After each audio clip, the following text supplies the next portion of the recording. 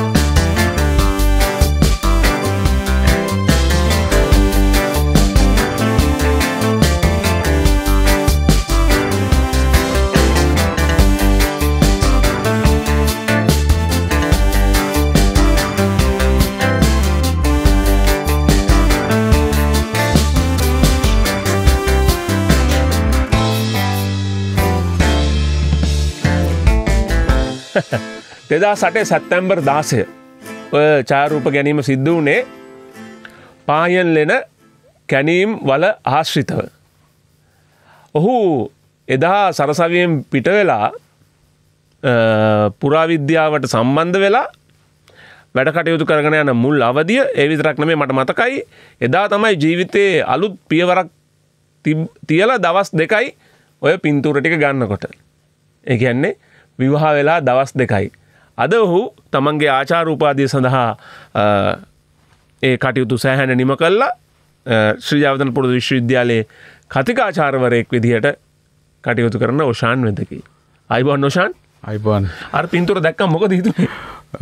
ඇත්තටම මේ නුවන් මේ මට කොටම වඩා සතුටු මේ පාහියන්ගල ආශ්‍රිත පර්යේෂණ ගැනීම කරනකොට මුලින්ම මාධ්‍යයට කියලා කතා කරේ නුවන් එක.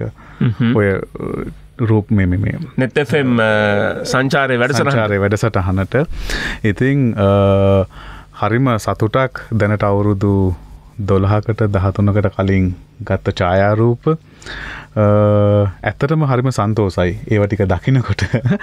මතකයි නේද මේ කසාද මෙල්ල දවස් 2යි ඔය වැඩසටහන කරනකොට එළියට බැහැලා අපි ගිහිල්ලා මේ මට මතක විදියට මගේ බිරිඳත් ඒකට සම්බන්ධ වුණා. ඔව් වැඩසටහනට සම්බන්ධ වුණා. හරි අපි මේ ඉක්මනටම එමු අපි කතා කරන ප්‍රස්තුතයට. ඔෂාන් මොකද්ද මේ සොයා ගැනීම? දැන් ඔය කාලේ ඔය මුල් අවදියේ ඔය අපි පින්තූර වල දැක්කේ. මේ මං හිතන්නේ කිසිම මාධ්‍යයකට නෑ ඔය අපි දැන් දැකපු පින්තූර 2008 සැප්තැම්බර් 16 වෙනිදා. ඔතනින්ද ඔය වැඩේ පටන් ගත්තේ. ඇත්තටම නුවන් 2007 තමයි මුලින්ම කැනීම් පටන් ගත්තේ. හැබැයි ඒක කිසිම මාධ්‍යයකට වාර්තා වුණේ නැහැ. 2007 අපි මුලින්ම පාහියන්ගල ප්‍රාගෛතිහාසික පර්යේෂණ කටයුතු වල පොඩි කොටසක් ආරම්භ කරා. ඒක අනිතක දිගු කාලීන කරගෙන ගියේ නෑ. ඒක අපි ඒ අවුරුද්දේ ඊටාම කෙටි කාලයකින් ඒ වැඩ කටයුතු තිබුණු මූල්‍ය පහසුකම් එක්කලා ඒ වැඩ කටයුතු ටික අපි නිමා කරා. ඊට පස්සේ පසුව තමයි අපි 2008 වර්ෂයේ හැම ඒ කියන්නේ පුරාවිද්‍යා දෙපාර්තමේන්තුවේ සාමාන්‍යයෙන් පර්යේෂණ කැණීමක් සිදු කරගෙන යනකොට කිසියම් කාල සීමාවක් තියෙනවා. අපි ඒ අදාළ කාල සීමාව ඇතුළත තමයි කරගෙන යන්නේ. ඔය ඡායාරූප ටික අපිට හම්බ වෙන්නේ 2008 වර්ෂයේ කැණීම් කටයුතු අවසන් කරලා ඊට පස්සේ. හරි. දැන් මේ ලෝකයේම මවිත කළ සොයා ගැනීමක් පහුගිය සතියේ එළි දැක්වුවා. මොකක්ද ඒ සොයා ගැනීම? කොහොමද ඒ සොයා ගැනීම සඳහා යොමු වුනේ? නුවන් මේක ඔය නුවන් ඇහුවේ එකපාරට ලොකු ප්‍රශ්නයක්. මොකක්ද ඒ සොයා ගැනීම? ඒ සොයා ගැනීම කිව්වොත් එහෙම අපිට විවිධ ශාස්ත්‍රයන් හරහා කතා කරන දේවල් ගොඩක් තියෙනවා. අපි සරලවම ගත්තොත් වඩාම ජනප්‍රිය වෙච්ච කාරණය තමයි මේ අපේ රටේ ජනතාව අවුරුදු 48000කට 50000කට කලින් මේ සත්තු දඩ කිරීම සඳහා දුනු ඊතල පාවිච්චි කරයි කියන එක. ඊට කලින් අප්‍රිකාව සම්බන්ධයෙන් එක තිබුණේ අවුරුදු 20000ක් මට මතක විදියට. හැබැයි ඒ කතන්දරේ බිඳ වැටුණා. ඒ අදහස බිඳ වැටුණා අපේ සොයා ගැනීමත් එක්ක. නෑ එතනදී පොඩි නිවැරදි කිරීමක් වෙන්න ඕන නුවන් අප්‍රිකාවේ 20000ක් නෙමෙයි. අපි කියන්නේ මෙතනදී අප්‍රිකාවෙන් මානවයා පිටතට එනවා. අප්‍රිකාවේ තමයි පරණම ඩීටේල් එක තියෙන්නේ. අප්‍රිකාවෙන් මානවයා පිටතට එනවා. විවිධ හේතුන් බලපෑවයි කියලා අපි කියන්නේ මූලික මානව ශිෂ්ටාචාරයේ ජනාවාස පටන් අරන් ලෝකේ පුරා ජනතාව විහිදී යන්න ගත්තේ අප්‍රිකානු මහද්වීපයේ හරහා කියලානේ. එහෙම හරි. ඉතින් එතකොට මෙහෙම අප්‍රිකාවෙන් ආවයින් පස්සේ නුවන් මෙයා විවිධ දේශගුණික පාරිසරික තත්ත්වයන් යටතේ නූතන මානවයා ජනාවාසකරණය ලක් කරනවා. එයා ව්‍යාප්ත වෙලා යනවා. එහෙම ව්‍යාප්ත වෙලා යනකොට එයා ලංකාවටත් ওই විදිහට ඇවිල්ලා ලංකාවේදී තමයි පළවෙනි වතාවට අප්‍රිකාවෙන් පසුව පළවෙනි වතාවට දුන්න සහ ඊතලයේ කියන තාක්ෂණය භාවිතා කරලා තියෙන්නේ. ඒකේ පරණම කාලවකවාන. දැන් කියන්නේ දැනට ලෝකෙන් දුන්නක ඊතලයක යමක් හම්බ වෙනවා නම් ඈත අතීතයේදී අපේ තමයි තිබිලා තියෙන්නේ. ලංකාවේ තමයි අප්‍රිකාවෙන් පසුව තියෙන පරණම ඩීටේල් එක අපිට ගත්තොත් එහෙම ජර්මනියත් අපිට තොරතුරු හම්බ වෙනවා. හැබැයි ඒවා ප්ලයිස්ටොසීන් එක ගෙවිගෙන ටර්මිනල් ප්ලයිස්ටොසීන් පීරියඩ් එකට. ඒ කියන්නේ හොලෝසීනය සහ ප්ලයිස්ටොසීනය අතර අන්තර වෙන කාලවකවානුවේ තමයි ඒගොල්ලෝ මේ දේවල් වලට පෙළඹිලා තියෙන්නේ. නමුත් අපේ රට ගත්තායින් පස්සේ ඒක එතනනුත් අවුරුදු 30000කට පස්සට ගිහිලා තියෙනවා. හැබැයි මේ වලට හේතු තියෙනවා නුවන්. අපි ඒ හේතු විද්‍යානුකූලව අනාවරණය කරගෙන තියෙනවා. ඉතින් මේකෙන් අපිට පුළුවන්කමක් ලැබිලා තියෙනවා අපේ රට ඉතා පැහැදිලිවම තාක්ෂණිකම වශයෙන් අපි කියනවා රිවොලූෂන් එකක් එහෙම නැත්නම් ඇඩැප්ටේෂන් එකක් මේ වගේ තත්වයකට පත් වෙලා තියෙනවා කියන එක ඔප්පු කරන්න අපිට පුළුවන්කමක් ලැබිලා තියෙනවා. ඔව් මේ සඳහා දායක අපි දන්නවා විදේශීය පරීක්ෂණ කණ්ඩායමකුත් දායක වුණා. අපිට තව මොහොතකින් ඒ සඳහා දායක වෙච්ච මහාචාර්යවරයෙක් අපිට ජර්මනි ඉඳලා සම්බන්ධ කරගන්න පුළුවන් නෝෂන්. ඔව්.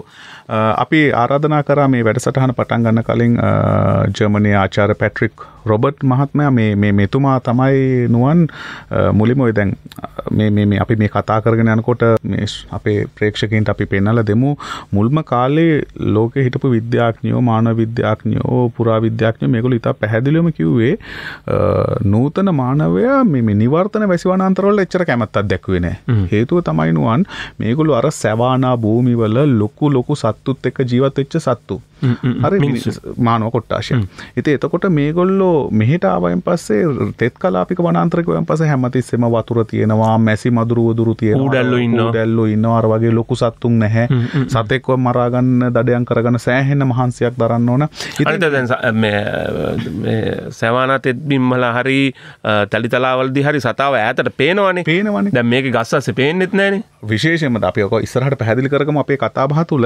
ඉතින් දැන් මේ හින්දා මේ විද්‍යාඥයෝ කිව්වා නෑ මොඩර්න් හියුමන් නූතන මානවයා ඉතා පැහැදිලිවම මේවලට ගියේ නැහැ කියලා. නමුත් විශේෂත්වය තියෙන්නේ අපේ රට ගත්තාන් පස්සේ මෙයා මේ කියන මත ඔක්කොම බිඳ වැටිලා මෙයා මේ පරිසර පද්ධතියට ගිහිල්ලා තියෙනවා. මේ පරිසර පද්ධතියට අනුවර්තනය වෙලා තියෙනවා. අනුගත වෙලා තියෙනවා. අනුගත වීම සඳහා සුවිශේෂී නිර්මාණයක් නිර්මාණය කරගෙන තියෙනවා. ඒ නිර්මාණය පදනම් කරගෙන එයා පසු කාලීනව තමන්ගේ ජනතාව තමන්ගේ ජනිතයෝ ටික ජීවත් කරලා තියෙනවා. ඉතින් මේක තමයි අපි අපේ සොයා ගැනීමට ප්‍රධානතම සොයා ගැනීම වශයෙන් මෙහිදී දක්වන්නේ. මෙතුමා අපේ රටේ වඳුරොන්ගේ සහ මිනිසුන්ගේ දත්ත ආශ්‍රිතව කරනු ලැබුවා අයිසොටොප් ඇනලිසිස් එකකින් අපි අවබෝධ කරගත්තා ලෝකයට පෙන්වුවා. ඒකත් තාමත් ඉහළ සයන්ස් ජර්නල් එකකමයි පළවුනේ. මේගොල්ලෝ නෑ නිවර්තන වනාන්තර වලට මේගොල්ලෝ ආවා. ඒ වලට හුරු වුණා. ඒවායේ ජීවත් වුණා කියන එක ඔප්පු කරා. ඉතින් අපි සම්බන්ධ කරගමු පැට්‍රික් මේ විදිහට. මේ ආචාර්ය පැට්‍රික් රොබර්ට්ස් අපිට ජර්මනියේ ඉඳලා සම්බන්ධ වෙන්නේ. ඔහු යුරෝපයේ විශිෂ්ටම තරුණ විද්‍යාඥයා ලෙස වරක් සම්මානය දිනාගත්ත කෙනෙක්. අපේ පර්යේෂණ වලට ලංකාවට සහභාගී වුණා. ප්‍රථම වතාවකට තමයි ඔහු ලංකාවේ මාධ්‍යයකට මේ වගේ සම්බන්ධ වෙලා කතා කරන්නේ. I'm Dr. Patrick Roberts and I work at the Max Planck Institute for the Science of Human History in Hien, Germany. Thank you for giving me the opportunity to talk about our fascinating research in Sri Lanka today. The origins of human innovation have traditionally been sought in the grasslands and coasts of Africa or the cool, temperate environments of Europe.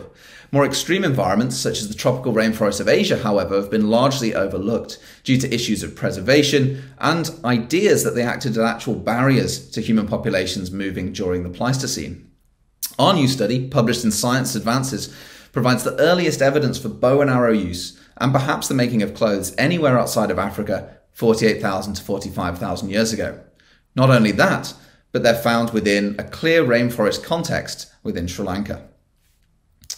The island of Sri Lanka, sitting in the middle of the Indian Ocean, just south of the Indian subcontinent, is home to some of the earliest fossils of our species, Homo sapiens, anywhere in South Asia. It also preserves clear evidence for human occupation and the use of tropical rainforest environments outside of Africa between about 48,000 to 3,000 years ago. Already, when we applied stable isotope analysis to human teeth, we were able to show and refute stereotypes that rainforests acted as poor environments for our earliest ancestors. However, the question remained exactly how humans were able to live in these settings. Detailed analysis of the fauna and animals at these sites had shown that humans were hunting fast-moving food sources, like monkeys and squirrels. But how did they manage to do this? In this new study, published in Science Advances, our international team, working very closely, the Department of Archaeology Government of Sri Lanka, the University of Sri Dryadnarapura, and the Max Planck Institute for the Science of Human History and Griffith University in Australia, we were able to, for the first time, provide direct evidence that bone tools found at the site of Hien Lena Cave were used as projectiles as part of bow and arrow technologies. At 48,000 years ago, these tools are far earlier than the first similar technology found in Europe. Furthermore, clear evidence for use on the preserved bone arrowheads themselves show that they were likely used for hunting these difficult-to-catch rainforest prey. Not only that, but we were able to find that other bone tools at the site may have been used for making nets or clothing in tropical settings. Overall, this dramatically alters traditional assumptions about how certain human innovations were linked with specific environmental requirements.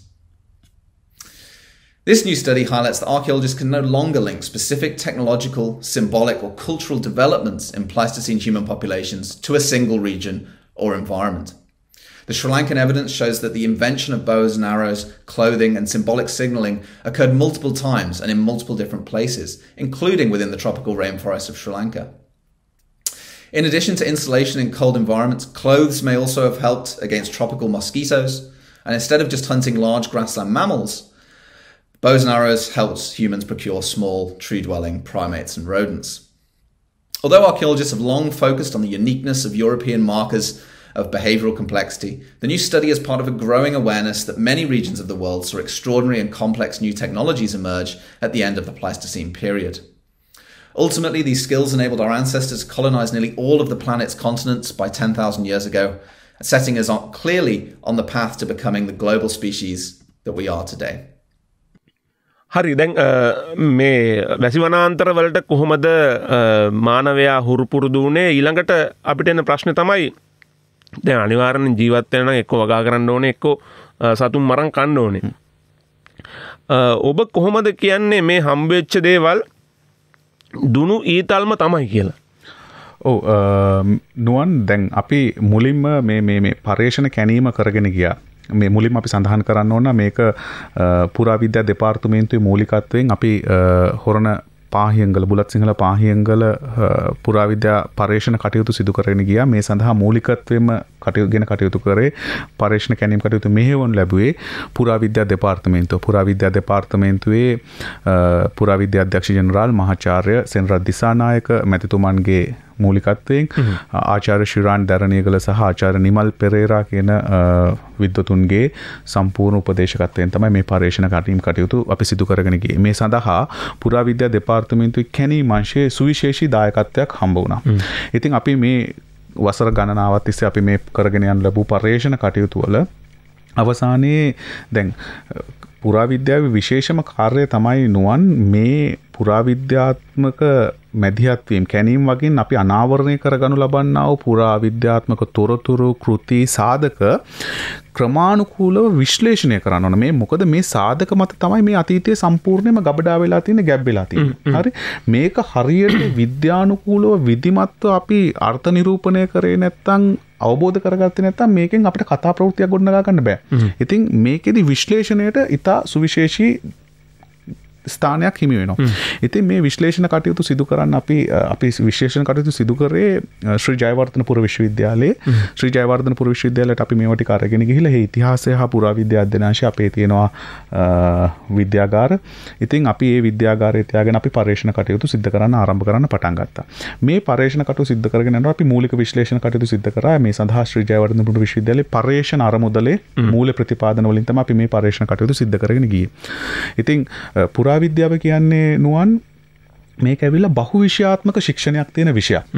හරි දැන් මම පුරාවිද්‍යාඥයෙක්. හැබැයි නුවන් මම පුරාවිද්‍යාඥයෙක් කියලා මම දන්නේ කුඩා සීමාව. මම දන්නා වූ ඉතාමත්ම අල්ප දැනුමින් මට මේ සමස්තය විස්තරාත්මකව ඉදිරිපත් කරන්න බෑ. ඒකට ගොඩක් වෙන වෙන විෂයන් දන්න කට්ටිය ඕනේ. අනේ. ඉතින් මට හම්බ වෙලා තිබුණු සත්ව ඇටකටු ටික මම විශ්ලේෂණ කටයුතු සඳහා මේ පිළිබඳ පුළුල් දැනුමක් තියෙන හොඳ අවබෝධයක් තියෙන ජයවර්ධනපුර විශ්වවිද්‍යාලයේම විද්‍යාපීඨයේ සත්ව විද්‍යා අධ්‍යනාංශයේ ජ්‍යෙෂ්ඨ මහාචාර්ය එම්.එම්. පද්මලාල් මැතිතුමාගේ සර්ගේ උපදේශකත්වය ලබා ගන්න. ඉතින් අපි එහෙම ලංකාවේදී තමයි මූලික විශ්ලේෂණ කටයුතු සිද්ධ කරන්නේ.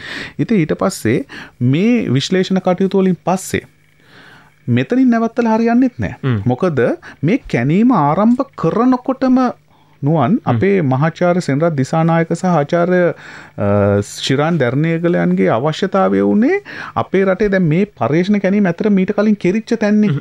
පාහියන්ගල මීට කලින් ආචාර්ය W.H. විජේපාල මැතිතුමාගේ කැණීමෙන් අනාවරණ වුණා. අපි මේක 2008 අවුරුද්දෙත් කතා කරපු දෙයක්. හරි. එතකොට මේ අනාවරණය වෙච්ච දේවල් නූතන තාක්ෂණය, අලුත් ශිල්පීය දැනුම, අලුත් විද්‍යාගාර ක්‍රමවේදයන් යටතේ මේවා තහවුරු කිරීමනේ අපේ මේකේ බලාපොරොත්තු වුනේ. ඉතින් ඒ හින්දා අපි මොකද කරේ? මේ තොරතුරු මේවෙන් ලබාගත දත්තේ ඔක්කොම විධිමත්ව අපි අරගෙන ගියා ජර්මනියේ මැක්ස් ප්ලැන්ක් ආයතනයට. මේ ජර්මනියේ මැක්ස් ප්ලැන්ක් ආයතනය කියලා කියන්නේ නුවන් සුවිශේෂී ආයතනයක්. මේක මානව පරිණාමය සහ විකාශනය පිළිබඳව විද්‍යාත්මකව අධ්‍යයනය කරන ස්ථානයක්. විද්‍යානුකූලව අධ්‍යයනය කරන. මෙතනට ලෝකයේ විවිධ ක්ෂේත්‍රයන් පිළිබඳ ප්‍රවීණත්වයක් ලබා තියෙන විශාල පිළිගැනීමක් තියෙන විද්‍යාඥයෝ එකමුතු වෙන තැනක්. ඉතින් මට අවස්ථාව හම්බුණා මෙතනට මගේ ආචාර්ය උපාධි කටයුතු සඳහා ගියන් පස්සේ මේගොල්ලොන්ගේ සහයෝගය, මේගොල්ලොන්ගේ අවධානය යොමු කරගන්න. මෙතන හිටපු එක්කෙනෙක් තමයි නුවන් මේ මහාචාර්ය මිෂෙල් ලැන්ග්ලි ඕස්ට්‍රේලියාවේ ග්‍රිෆිත් විශ්වවිද්‍යාලයේ. ඇය මේ බෝන් ටූල් ටෙක්නොලොජි එක සම්බන්ධයෙන් සත්තුන්ගේ ඇටකටු වලින් නිර්මාණය කරන්නා වූ මෙවලම් සම්බන්ධයෙන් ලෝකයේ අංක 1 නම් දරා තිබෙන්නා වූ මහාචාර්යවරියක්. මම මොකද කරේ? අපි අර මූලික විශ්ලේෂණය කරපු දේවල් ටික අපි මේට පෙන්නුවා. ඊට පස්සේ මෙයා තමයි මේ ඔක්කොම අන්ඩර් ද මයික්‍රොස්කෝප් විද්‍යාගාරය තුල හඳුනාගත්තේ. මෙයා සහ ඩොක්ටර් නොයෙල් ලමානෝ. මේ දෙන්නම මේ සත්ව විද්‍යාව පිළිබඳ ලෝකේ නම් දරා තියෙන පුද්ගලයෝ දෙන්නේ. ඉතින් මේගොල්ලෝ පරීක්ෂණ කරලා මේගොල්ලෝ පෙන්නුවා කොහොමද මේවා නිර්මාණය වෙලා තින්නේ, කොයි විදිහටද මේවා හරි ගස්සලා තින්නේ, නිර්මාණ ලක්ෂණ කොහොමද, මේක මේ විදිහට දැන් උදාහරණයක් විදිහට නුවන් අපි මේ පරීක්ෂණ පත්‍රිකාව ඉතා පැහැදිලිව කියලා තියෙනවා. ලෝකයේ දඩයමින් ජීවත් වෙච්ච ප්‍රාග්ඓතිහාසික මානවයා ප්‍රධාන මෙවලම් දෙකක් භාවිතා කරලා තියෙනවා. එකක් තමයි බ්ලෝ පයිප් එක. ඔය ගොඩක් වෙලාවට ඔය නැගෙනහිර ආසියානු වැසි වනාන්තර වලින් ප්‍රාථමික ජන කොට්ටාශ කටින් තියලා පිමිනෝ බටේක දාලා. හැබැයි දැන් ඒකත් අපි මෙතනදී ඉතා පැහැදිලිවම තාර්කිකව බැහැර කරනවා. ඒක නෙමෙයි. හේතුව තමයි අපේ ටූල් එක ටිකක් බර වැඩි. හරි. ඒ කියන්නේ මේ පිබලා වැඩි එකක් පිමින්න අමාරුයිනේ. ඉතින් මේක අනිවාර්යයෙන්ම ලී මීටරකට සවි කරපු එකක්මයි. දැන් අපේ එකේ ඒ ලී මීටර සවි කරපු පාරවල් ඒ ඔක්කොම ඉතා පැහැදිලිවම හඳුනාගෙන තියෙනවා. ඉතින් මේකෙන් අපිට පුළුවන්කමක් ලැබුණ හොඳට අවබෝධ කරගන්න අනිවාර්යයෙන්ම මේවා ඊතල සඳහා භාවිතා කරලා තියෙන කියන එක. ඉතින් ඇත්තටම ගත්තොත් එහෙම නුවන් අපේ ඉතිහාසයේ පසු කාලීනව දැන් අද වර්තමානයේ අපේ රටේ නූතන සමාජයත් එක්කලා අපේ ආදිවාසී ජනතාවත් ඉන්නවා. නේ? අපේ මේ මොකක්ද ඒකට කියන්නේ සජීවී අපේ රටේ අපේ ප්‍රාග් ඉතිහාසය අපිත් එක්ක ජීවත් වෙනවා. ඉතින් මේ නායක අපේ ඌරු වර්ගයේ වන්නිලැත්තු අපේ නායකතුමාගේ සංස්කෘතියේ ප්‍රධාන අංගයන් දෙකක් තමයි දුන්න සහ ඊතලය. ඉතින් මේ දුන්න සහ ඊතලය පදනම් වෙච්ච මේ සංස්කෘතික తত্ত্বය ලක්ෂණය අපේ සමකාලීන මේ අපේ කලාපය ආශ්‍රිත අනිකුත් සමාජවල දක්නට ලැබෙන්නේ නැහැ. දුනු ඊතල තාක්ෂණයක් නැහැ. එහෙනම් අපේ රටට මේක කොහොමද ආවේ?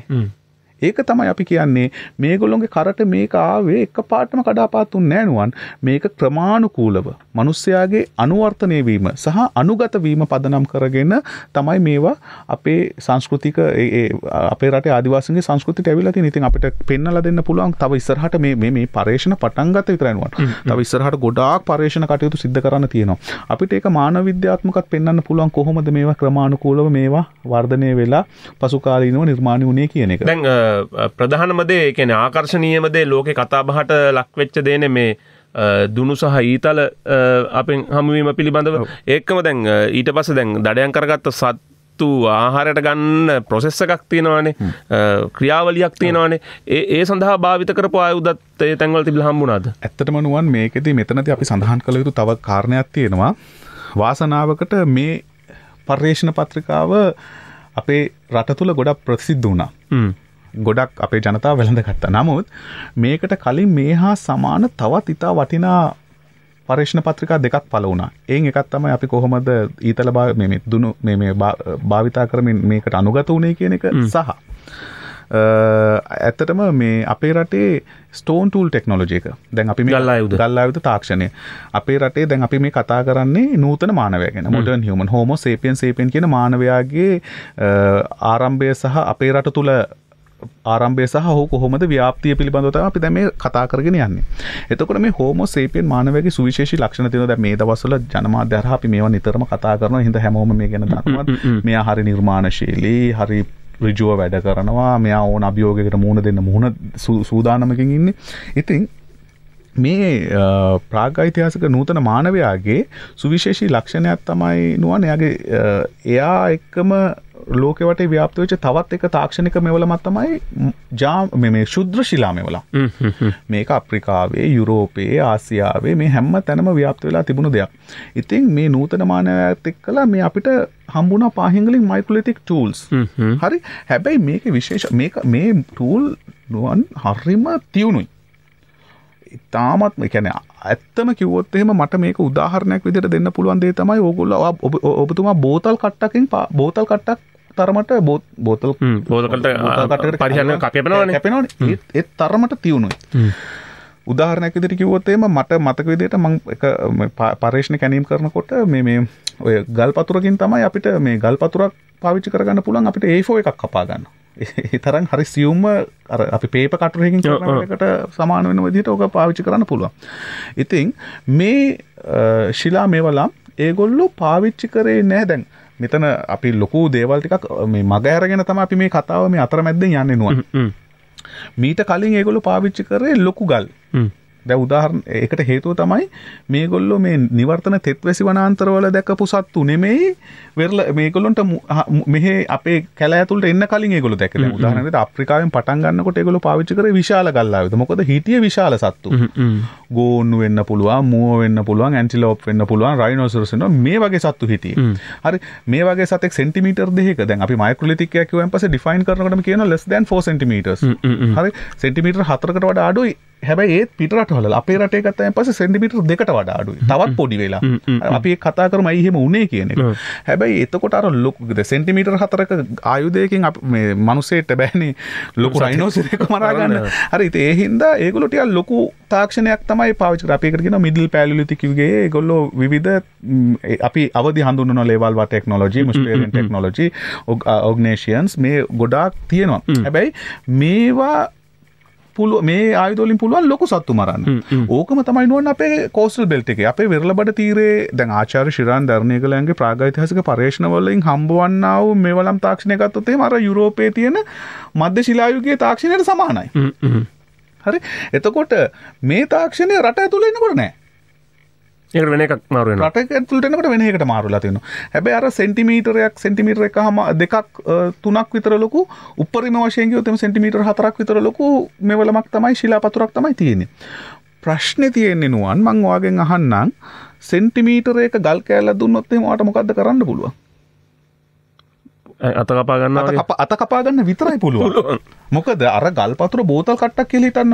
බෝතල් කට්ටක් කියලා හිතන්න. බෝතල් කට්ටකට සෙන්ටිමීටරයක් දුන්නොත් මේකේ මොකක් හරි කපන්න කිව්වොත් දෙපැත්තම කැපෙනවා. ඒගොල්ලෝ දෙපැත්තම කැපෙන හින්දා නුවන් එක පැත්තක් මොට කරා. අන්න විශේෂත්වය. තාක්ෂණික වශයෙන් මෙයා පුදුම දක්ෂෙක්. හේතුව තමයි දෙපැත්ත කැපෙන හින්දා එයා අවබෝධයෙන් දැනගෙන හිටිය එක පැත්තක් මොට කරා. එක පැත්ත එතකොට පාවිච්චි වෙන්නේ. ඒත් සෙන්ටිමීටරකින් මොකක් කපන්නද? දැන් උදාහරණයක් විදිහට ගත්තොත් එහෙම නුවන් අපේ අද වර්තමාන කුස්සියකට ගියොත් එහෙම විවිධ පිහි තියෙනවනේ. පලා කපන්න එකකින් මස් කපන්න එකකින් ඇයි නැත්තම් මේකේ තියෙනවා එක එක වැඩේට ගැලපෙන විදිහ. ඒකම කාට හරි පෙන්වන්න ඕනට නිකන් ඩිස්ප්ලේ විදිහට පී ගහලා තියන් ඉන්නලා පාවිච්චි කරන්න නැහැ ඕවා. අර ගෙදර මැද්දේ තියෙන සැටිය වගේ රෙද්දකින් වහලා තියෙනවනේ. ඉතින් මේ ඒ වගේ මෙයා මොකද කරේ මේවා කිසියම් ලීමිටකට හෝ සත්ව අස්ති කොටසකට හෝ මෙයා මේක ඔබ්බවනවා. ඊට පස්සේ තමයි නුවන් මේක පිහියක් වගේ පාවිච්චි කරේ. දැන් මේකට කියන අපි half-dead method එකක් මේකල ඔක්කොම මේවා ඔබ්බෝලා ප්‍රොජෙක්ටයිල් ටෙක්නොලොජි කියලා අපි කියන්නේ මේකෙන් තමයි තමන්ගේ දේවල් දැන් හරියට අපේ පිහියකට මිටක් ගහ ගන්නවා වගේ. නුවන් දැන් මේක මම මෙහෙම ප්‍රසිද්ධ ජනමාධ්‍ය මෙහෙම කතා කරන්න හොඳට දන්නෙත් නැහැ. දැන් ඔය ගොඩක් වෙලාවට ගියන් පස්සේ අපේ රටේ මේ පොඩ්ඩක් ග්‍රාමීයව පිටිසර පළාතකට ගියන් පස්සේ තාම සමහරක් මිනිස්සු ඒ තලගොයෙක් එහෙම වෙලා ගන්නවනේ. ඔයා දැකලා තියෙනවද තලගොයව සුද්ධ කරන්න ගන්නේ මොකද්ද කියලා? නෑ දැකලා නෑ. චූටි බ්ලේඩ් තල. බ්ලේඩ් වලින්. හරි. ඉතින් ඒ වගේ සියුම්ව කරන්න. ඉතින් මේ වගේ මේගොල්ලෝ මුලින්ම ප්‍රොසෙස් එකේ අර හැම එහෙම ඉවත් කරගන්න මේ වගේ ගල් ආයුධ ඉතාමත්ම දායක මේකේ ප්‍රයෝජනය ඉතාමත්ම ඉහළ මට්ටමක තියෙනවා. දැන් මේ අපි ආකර්ශනීයම කතන්දරයට આવොත් මේ දුනුයිතල කතන්දරයේදී දුන්න සඳහා භාවිත කරලා තියෙන ඔෂන් මොකක්ද? දැන් මම කියන්නේ නවත්තන්න හදනකොටම ඔබතුමා නුවන් ප්‍රශ්න අහපු හින්දා ඒ විතරක් නෙමෙයි නුවන්. දැන් නුවන් ඇහුවේ අර කපා කොටා ගන්න පාවිච්චි කරන විදිහ. මේකේ විශේෂත්වය තමයි මෙයා මේ දැන් ඊතලයට සතෙක්ගේ ඇටකට්ටකින් ඊතලය හරි ගස්ස ගත්තනේ. හැබැයි මේක විතරක් සමහරක් වෙලාවට වඳුරෙක්ව බිම දාගන්න ප්‍රමාණවත් නොවෙන්න පුළුවන්. එයා මොකද කරේ? මෙයාගේ මේ ඊතලය තවත් ශක්තිමත් කරා. සතාට විදිනකොට ඒකෙන් උප්පරිම අනතුරක් කරන්න මේ ඩැමේජ් එකක් දෙන්න එයා ප්ලෑන් කරා. මොකද කරේ එයා කරේ මේ ලීමිටේ වටේට මෙයා මේ මයික්‍රොලිතික් අර චූටි ශුද්‍ර මෙවලම් ගල්පතුරු ඔබ්බෝනෝ. අර ඔයාට මම කිව්වනේ මොට කරා කියලා. ඒ මොට කරපු පැත්ත ඇතුළට හිටින්නේ මෙයා මේක ඔබ්බෝනෝ. මේ සඳහා මෙයා පාවිච්චි කරා නුවන් ජාමිතික රූපී ශුද්‍ර ශිලා මෙවලම්. ජාපින්දික රූපී කියලා කියන්නේ ජාමිතික හැඩතල. ත්‍රිකෝණ අර්ධ චන්ද්‍රාකාර වගේ මේ වගේ දේවල් වලින්. ඉතින් එතකොට මේක එක පැත්තක් මොට කරලා දෙපැත්තක් දැන් ඔන්න තියෙනවා උලට. හරි. එතකොට ඊතලේ විද්දායෙන් පස්සේ අර පල්ලෙහාට කූරු වගේ තියෙන ගල්පතුරු කෑලි තියෙනවා. එතකොට මේක ගිහිලා අර සතාගේ ඇඟ ඇතුළට ඇනිනවා. ඇතිලා පල්ලෙහාට මේ සතා වැදුනයින් පස්සේ වඳුරෙක් නිකන් ඉන්නේ නැහැ නේ දුවනවනේ කහමුදුනේ නේද? ඒකෙදි කැපිලා අන්තිමේදී ලොකු තුවාලයක් වෙලා මෙයා හරියට දැන් අර අපි දකිනවා වර්තමානයේ තියෙන ඔය දඩයම් පිහි රැම්බෝ පිහි කියලා කියන්නේ. හරියටම හරි නුවන් මම මේකට ඇත්තටම උදාහරණ විදිහට පාවිච්චි කරන රැම්බෝ පිහිය. අපි ඔය 80 90 දශකයේ අපි ඔය රැම්බෝ ෆිල්ම් එක බලනකොට රැම්බෝ ෆිල්ම් එකේ තියෙන්නේ ඇන්නට නෙමෙයි ඇනලා ඇදලා ගන්නකොට තමයි අර සම්පූර්ණ පදාසෙම කැපිලා යන්නේ. මේ තාක්ෂණය තිබිලා තියෙන නුවන් අපේ රටේ අවුරුදු 50000කට කලින් කියන එකයි අපිට ඉතින් මෙහෙදි hina වෙලා කියන්න තියෙන්නේ. ඒ කියන්නේ රැම්බෝලා වගේ කට්ටිය අනිවාර්යෙන් පහෙන් ආශ්‍රිතව ඒ දවස්වල ඉන්න ඇති. තාක්ෂණික වශයෙන් දියුණු තාක්ෂණික වශයෙන් දියුණු කට්ටිය. හරි දැන් ඔෂාන් දැන් මේකෙන් මතුවෙන විද්‍යාත්මක කාරණයක් ඇතිනේ. එතකොට අපේ රටේ පාරම්පරික ජනකතා විවිධ කතා එක්කත් මේක ගැට ගන්න උත්සාහ කරනවා. මේවා එක්ක සම්බන්ධ කරන්න පුළුවන් විද්‍යාත්මක කාරණයක් හම්බෙලා තියෙන්නේ. නුවන් ඇත්තටම මේ පර්යේෂණය ගත්තයින් පස්සේ අපි පුරාවිද්‍යාත්මකව විද්‍යානුකූලව මේකට මැදිහත් වෙලා තියෙනවා. දැන් මේ පර්යේෂණ කැණීම තුලින් අපි අනාවරණය කරගත්ත තොරතුරු අපි ඊ타ත්ම විධිමත්ව විද්‍යානුකූලව දේශීය විතරක් නෙමෙයි විදේශීය විද්‍යාඥයන්ගේද සහයෝගයක් ඇතුව ඉතාමත්ම විනිවිදභාවයකින් යුක්තව මේ පර්යේෂණය කරලා තියෙනවා. ඉතින් එතකොට මේ පර්යේෂණය තුලින් අඛණ්ඩව ගලාගෙන යන අපේ රටේ ඉතිහාසය අවුරුදු 50000කට කලින් ඉඳලා කොහොමද මේ පරිසර පද්ධතියට අනුගත වුනේ, කොහොමද මේ සත්තුන්ව මරාගත්තේ, මේ තාක්ෂණික ක්‍රමවේදය late Pleistocene එක, ඊට පස්සේ terminal Pleistocene එක, ඊට පස්සේ early mid Holocene එක, early Holocene මේ කාලේ පුරාවටම ගලාගෙන එනවා. දැන් උදාහරණයක් විදිහට ගත්තොත් එහෙම පාහියන්ගල සහ බටදොඹලෙන බෙලිලෙන පස්ස්තර ගත්තොත් එහෙම අපිට මේ සමහරක් ඉහළ පස්ස්තර අවුරුදු අදින් වසර අවුරුදු 3000 4000 පමණ පරණ පස්ස්තර දක්වා මේ තාක්ෂණික ක්‍රමවේදයන් ටික ගලාගෙන ඒමක් දක්නට ලැබෙනවා. ඉතින් මේවා ඉතා පැහැදිලිවම ලෝකයේ පුරා ව්‍යාප්ත වෙච්ච විද්‍යානුකූල ක්‍රමවේදයන් යටතේ අනාවරණය කරගෙන තියෙන මේ ක්‍රමවේදයන් අනිත් රටවලලත් ලෝකෙත් මේ වගේ සන්දර්භ වලින් දක්නට ලැබෙනවා. ඉතින් මේකෙන් ඉතා පැහැදිලිව කියන්න පුළුවන් අපේ රටේ ප්‍රාග් ඓතිහාසික මානවයා කොහොමද ඇවිල්ලා තියෙන්නේ කියලා. හැබැයි ඒ අතරතුර විවිධ සිම්බොලික් අපි කියනවා එයාගේ අභිචාර ක්‍රම දැන් උදාහරණයක් විදිහට හෝමෝ සේපියන් මානවයා සෞන්දර්යයට කැමති මානවයෙක් විදිහට පබළු භාවිතා කරලා තියෙනවා. චිත්‍රෙන්ද මේ ගල්ලෙන් වල කරලා තියෙනවා. එතකොට දැන් මේගොල්ලෝ බාස්කට් මේ කියන්නේ අපි කියන්නේ පොඩි දැන් වනද්‍රව්‍ය එක්කහු කරාන් පස්සේ ඒව දාගන්න ඕන කරන දේවල් හරි ගසගෙන තියෙන. ඊට අමතරව අපි මේකෙන් හොයාගත්තා වට්ටි හරියටම හරි වචන වට්ටි මේ වගේ දේවල් හදලා තියෙනවා. ඊට අමතරව මේ නූල් වියන්න අවශ්‍ය කරන තාක්ෂණය මේගොල්ලෝ නිර්මාණය කරලා තියෙනවා. ඉතින් මේවයේ ගලා ඒමක් තියෙනවා. හැබැයි සාමාන්‍යයෙන් අපි පුරාවිද්‍යාඥයාගේ කාර්යභාරය තමයි නුවන් මෙතනදී පැහැදිලි කරන්න ඕන. ඉතිහාසය සහ පුරාවිද්‍යාව වෙනස් වෙන දෙකක් තියෙනවා. මේක ඉතා වැදගත්. ඉතිහාසය කියලා කියන්නේ මූලාශ්‍ර මත පදනම් වෙලා අකණ්ඩව අතීතයේ යට ගියාව ඉගෙන ගන්න පුළුවන් නම් අපි ඒකට කියනවා ඉතිහාසය කියලා. වාසනාවකට අපේ රටට හරි ෂෝක් ඉතිහාසයක් තියෙනවා.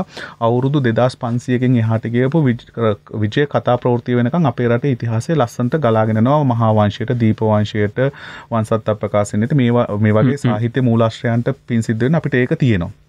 නමුත් එතනින් එහාට ගියපු ඉතිහාසයක දැන් මේ අපි මේ කතා කරපු තොරතුරු වල මොනවත් අපිට නුවන් ලිඛිත සාක්ෂි නැහැනේ. එතන වැඩේ තියෙන අපිට ඕන විදිහට ඒව අර්ථ නිරූපණය කරන්න බෑනෝ. ඒකයි දැන් උදාහරණයක් විදිහට අපේ රට අයින් කරන්නකො. කිසිම ලිඛිත තොරතුරක් නැති දූපතක් හම්බුණා කියන්නේ ඒ දූපතේ යට ගියාව ගොඩනගන්න අපිට ඕන විදිහට බෑ. හරි. එතකොට අපිට හම්බ වෙන්නා වූ විද්‍යානුකූල මැදිහත් වීමකින් හොයාගන්නා පුරාකෘති විද්‍යාත්මකව විශ්ලේෂණය කරලා ඒ වායෙන් හම්බ වෙන්නා වූ තොරතුරු තමයි අපි විද්‍යානුකූලව පැහැදිලි කරන්නේ.